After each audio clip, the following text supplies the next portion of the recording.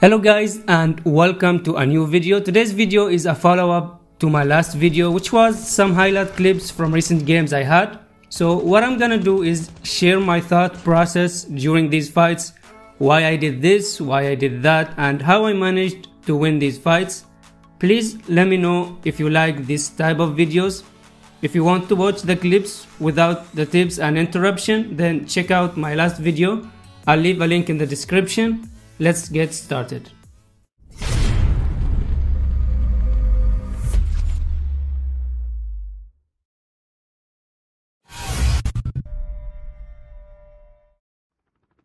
The first situation was against Gear's squad. I would start from here because there is an important tip related to awareness.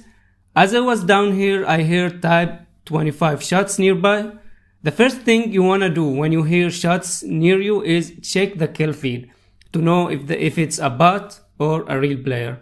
So I check the kill feed right away and I see the name of a real player.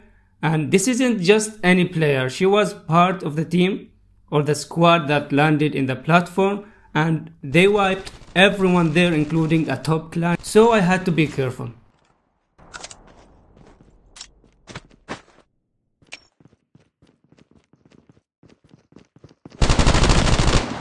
After killing the second bot, I check the direction of the shots again and I see their squad rushing me. You can already tell how thirsty and aggressive these guys are. They were coming for me. I decided to retreat and reposition myself because it wasn't a good spot to fight. They heard me kill bots, so I'm already exposed and I had a broken level 2 vest and 100 HP. On the other hand, these guys just came from the platform, so they probably have level 3 vests and full HP. Also, I only saw 2 players. I didn't know where the others were. Always try to get high ground to get better vision over your enemies and help split them apart. As soon as I reached the roof, I heard footsteps of one girl. She was alone minding her own business and she wasn't aware of my presence, so it was a perfect chance to kill her.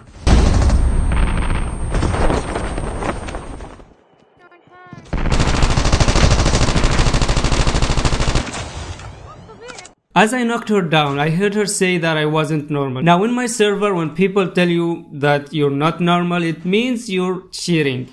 Now I know they're panicking and I can use that to my advantage, as it will increase my chances of winning this fight. Notice how I changed my position right after I knocked her down. It's important to do that to avoid getting pushed by entire enemy squad. So I had to reposition again and find a better chance to kill another player from their squad.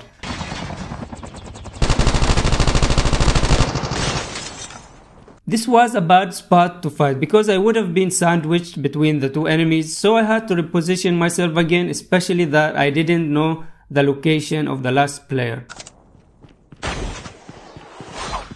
قلت لك هنا معاه نينجا بس ما صدقتيني.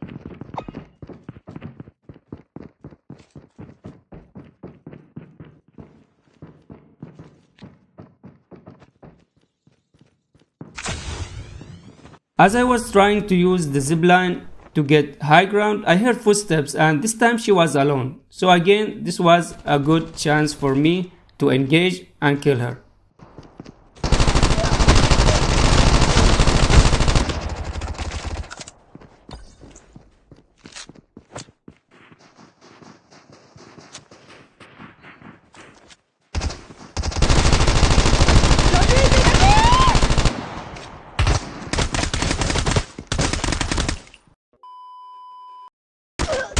طبيعي قسم بالله كم رشة عليه ودمج. I waited for the last player, but apparently she wasn't around.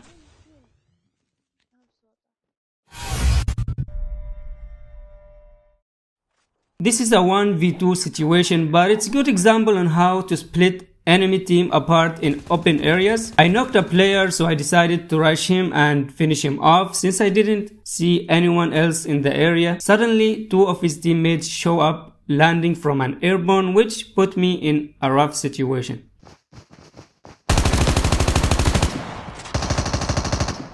The safe zone is collapsing.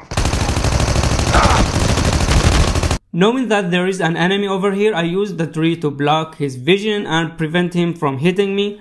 All his shots were hitting the tree. This allowed me to fully focus on his teammate. Now I can switch to the other player and finish them off. This also shows why I use hip fire at close range, because I had good vision on the area and I was able to see both of them.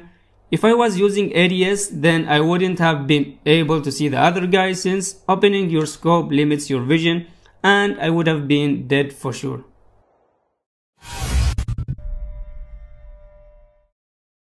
Final circle against a full squad. I already made a mistake by exposing my position trying to kill that guy, but it's okay. As long as I don't panic, I can try and win this. First of all, I had to find a cover, and luckily this rock was right next to me. It provides me with both cover and a bit of high ground. Now, since it's a 1v4 situation in the last circle, I know that the enemy squad will be rushing me, so all I had to do is just wait for them and try to kill them one by one. Notice as I was shooting at this enemy, I was moving to the left. This helped me dodge some of his bullets, and at the same time I prevented his teammates from joining the fight by blocking their vision. Ninja perk comes into play here. The silent footsteps. I can hear their footsteps but they can't hear mine, and I can use that to my advantage. All I need to do is use this rock to split them apart and take them out one by one. Again, remember to switch positions and keep your enemies confused. The enemy reaction here was too slow because she didn't hear me coming, but she also made a mistake by using ADS, which wasted a lot of her time and gave me a chance to retreat and heal up. I know opening your scope takes split seconds, but trust me, these split seconds can change the outcome of a fight, so remember to use hip fire at close range. Notice how she's missing most of her shots. That's what panicking does to a player.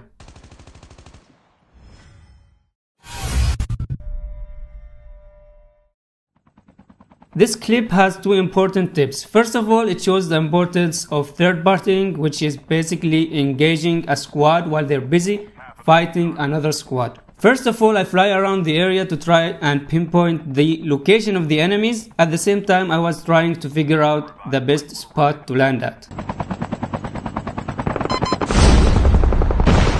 Airdrop has been delivered. This spot over here was perfect. It was at high ground and I limit the chances of getting shot from behind. So now I can fully focus on one direction.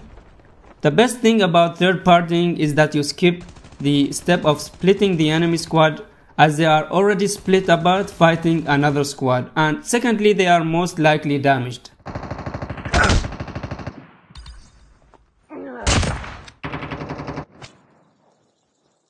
Airdrop has been delivered. It was easy for me to determine the real player from the clones because he was looking at me the entire time. Remember, clones never look to the side, they always look to the front.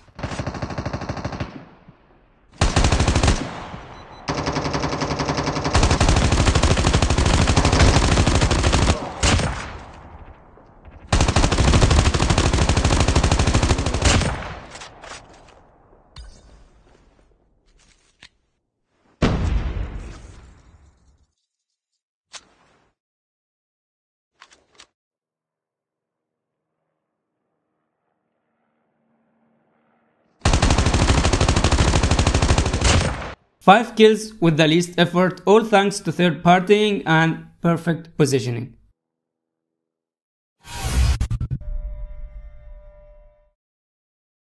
Another final circle situation. In this clip, I will share an important tip and also mistake that I made.